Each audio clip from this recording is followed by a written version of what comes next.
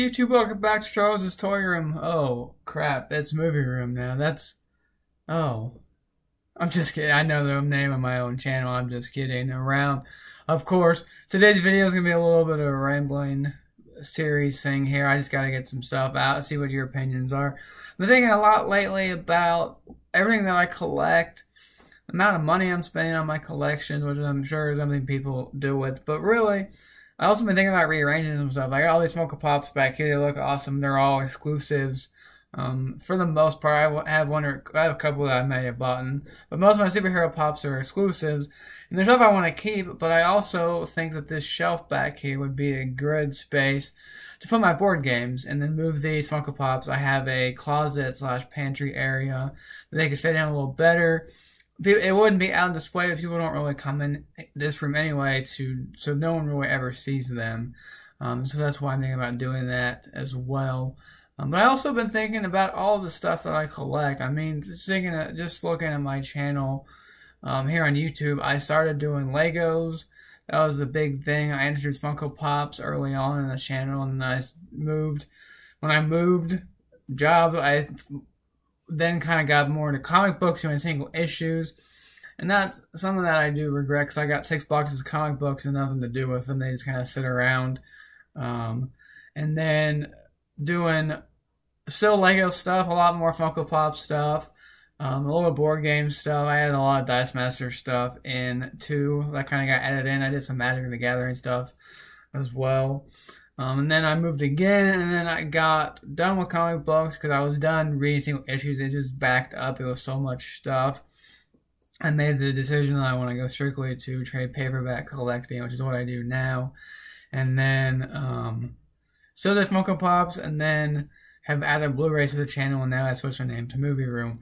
That's a lot of stuff to collect. It's a lot of stuff to do. I'm trying to figure out if I could maybe go without one of those for a while. I'm thinking about that. I don't really buy Funko Pops anymore, so I have the collection where it's added. There's stuff I want, I'll buy it, but I can't tell you the last time I actually bought a Funko Pop that didn't come in an actual subscription box type. Blu-rays are kind of my big thing right now. I'm going to challenge myself to not buy so many Blu-rays. I'm probably not going to not say to buy any, but not to buy so many until I'm able to watch some of the movies that I haven't even watched.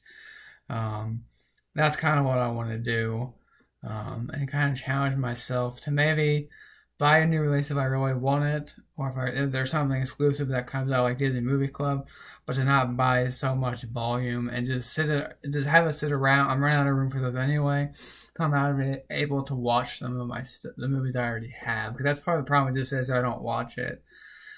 And another collection that's outgrowing itself, and will continue outgrowing myself because I have a love of Kickstarter, is board games. I'm going to be in the process. The next few videos after this will be me opening board games. Now this is already open, the seal is off of it, but inside all the plastic and stuff is there. If I truly move my board games, which I'm probably going to do, as this is part of the process, when someone goes and grabs a board game, I want them to be able to play it. I don't want them to have to open the cards, punch out all the stuff, so I'm going to do that.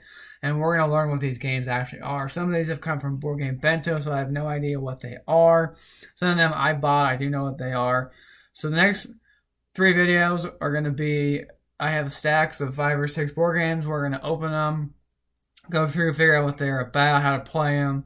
So if you love board games, stay tuned to those videos. But yeah, let me know in the comment section below, do you have too many things you want to collect? Do you have too many things that you do collect?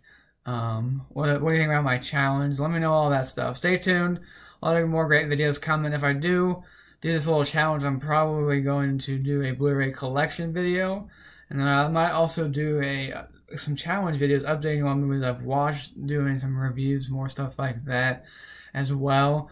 Of course, we always have a lot of board game stuff because, like I said, Kickstarter is kind of my crush right now. I really enjoy getting games on Kickstarter. You have a great way to get a lot of exclusives and stuff, and I have a lot of games that hopefully are finally going to be paid off. And so I'm going to have a lot of stuff coming in to talk about and to show off.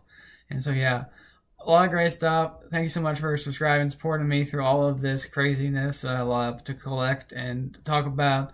Yeah, stay tuned for all of the board game videos. There'll be 3 of them. I might do a collection once I get them all moved over. Should also do a Funko Pop collection video once if I'm going to move these, but we'll see. I don't know about that. All right, well, that's enough rambling for me. I'm going to see Han Solo tonight, so I got my Star Wars shirt on. Thank you so much for watching. Like, comment, and subscribe. I'll see you in the next video. Bye for now.